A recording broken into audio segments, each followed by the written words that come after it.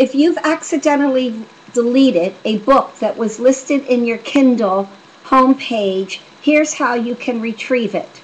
I accidentally deleted the Edinburgh Lectures of Mental Science. It is not on my homepage. So in order to find it and bring it back, I will go down to the menu button here, and I will click on View Archived Items, hit Enter, and then I will look for my book, the Edinburgh Lectures, and here it is. I'll scroll down to it, click the Enter button.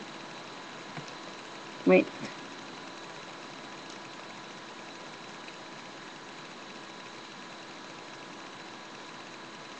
And it says, now downloading the selected item. It will automatically open when the download is complete.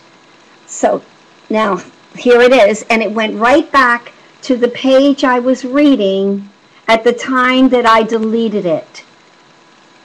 That's how you find books that you may have deleted on purpose or by accident. Thank you.